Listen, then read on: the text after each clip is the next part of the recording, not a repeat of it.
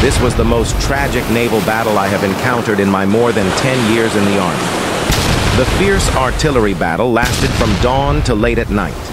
Countless people died. Huge warships sank. The entire ocean was lit up red by the flames. Fearless soldiers, the moment of decisive battle has come.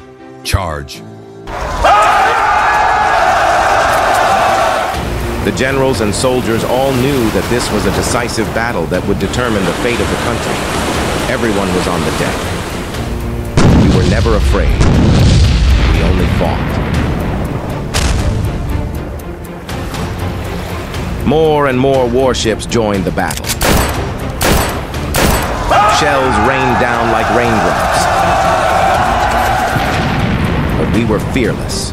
Under the general's superb command, we found the enemy's flagship and dealt it a fatal blow. This was the turning point of the battle. The enemy's huge flagship was on fire. I saw it sink quickly to the bottom of the sea.